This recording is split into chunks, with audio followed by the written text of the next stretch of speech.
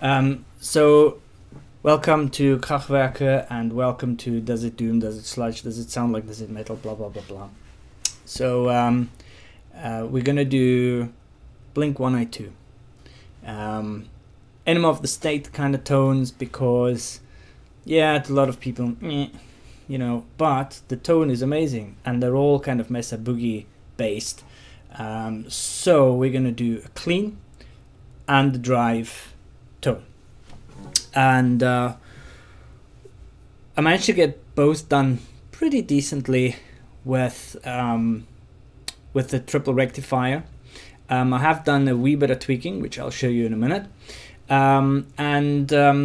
What I also wanted to add before we carry on is that all these preset videos that I do now, I'm gonna add the presets to kraftwerke.com, to the shop where you can buy impulse responses, but you can download these for free, these Amplitube presets, obviously.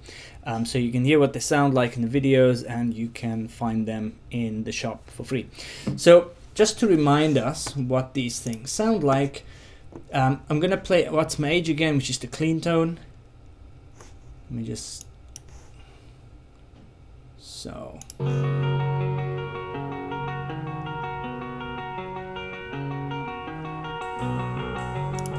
So that's a very typical clean Mesa Boogie sound. It's got a slight reverb. As the intro progresses, there's a bass line underneath, and it really helps to set the tone of this, and it also seems as if it might have been double tracked. So we're not going to do all that, we're just going to get to the basic tone. But then when we get to the rhythm part,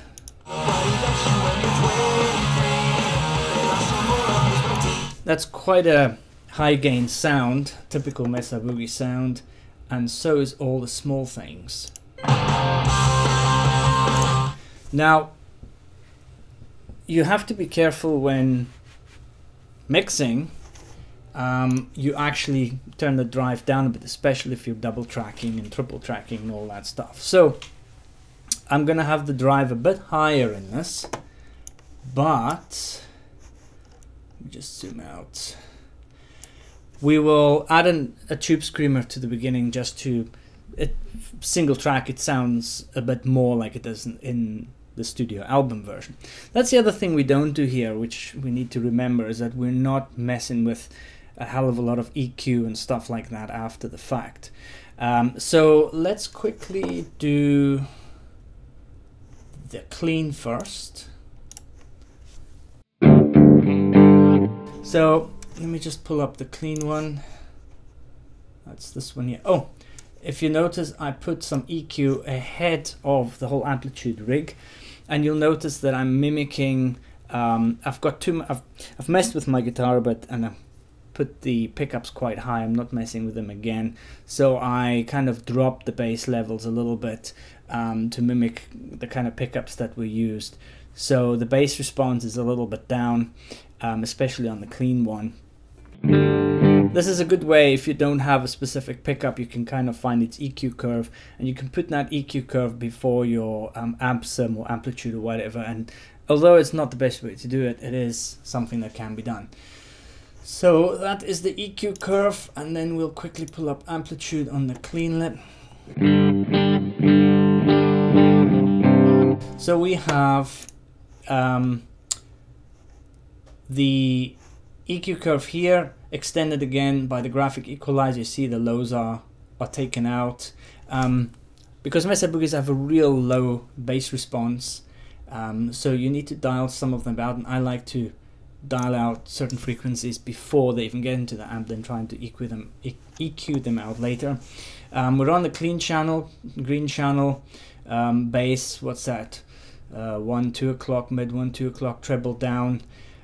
We don't have the push engaged, presence quite up. Then we also have a reverb on with some pretty standard settings, just to get a little bit of reverb. And here is, I think, where the trick lies, is to have two cabs going. The one is the Mesa Boogie Recto traditional slanted. I think it's the oversized one with vintage 30s. And then in parallel, we're also miking up the Britt 800, which is the clone of the Marshall 1960A cab, I think. So, and then that's the whole effect. So if we play the clean part, which I'm kind of shit at, so don't laugh.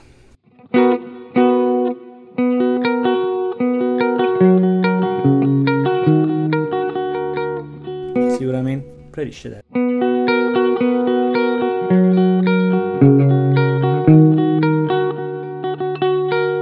So you see how that bass builds up. Now you can treat that at the end, but that's partly my pickups being a little set a bit heavy. Now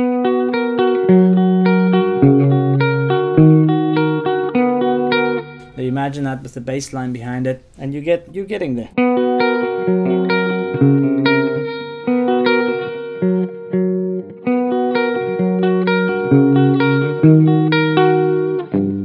That is the clean piece, and what we'll do is we'll go straight to the drive piece.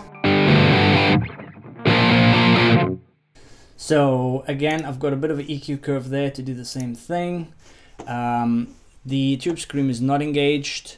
I don't have an extra EQ pedal in the front here. We are on the second channel. We are on the vintage selection, so we've got raw, vintage, modern. The gain is pretty high. Now this is more the sound for what's that song again? What's My Name Again? But we're gonna demo, I think, all the small things. Bass is quite down, mid just over 12, treble bit down, presence there. I like to have the masters up quite high to kind of push the tubes, virtual tubes, but tubes nonetheless. So if we do things like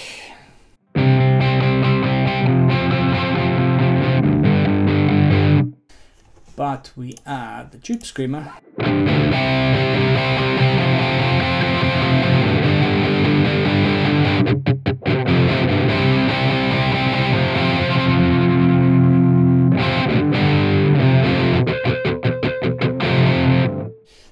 again, we are recording straight the output of the VST, so there's going to be no messing around with what you hear right now after the fact, except getting levels to be roughly the same with the vocals.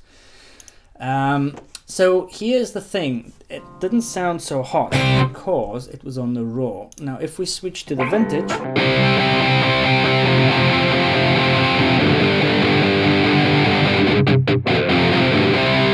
we get a bit closer.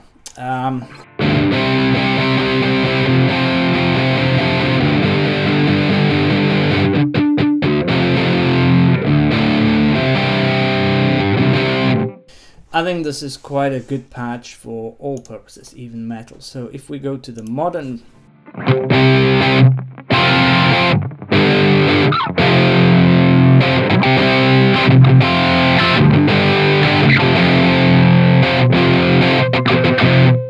ooh, the modern is a bit hotter than the others, so let me turn that down.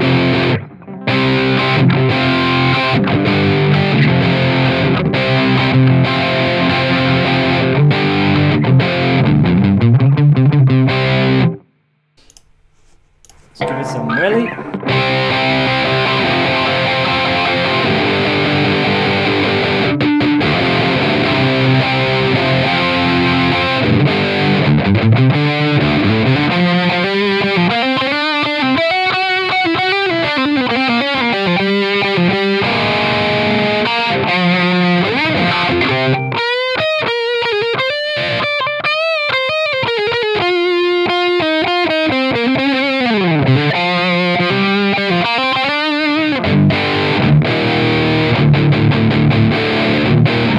I can't decide which one sounds better, if it's the modern or the vintage. What I do know is that they both sound great. Just to show you the back quickly, again I've got the silicon diodes as the rectifier. on the EL34s, and not the kind of spongy low end, because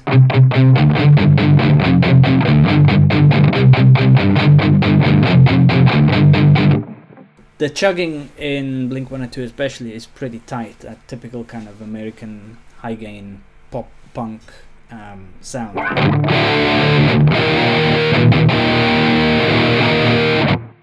And that is it. Thank you very much.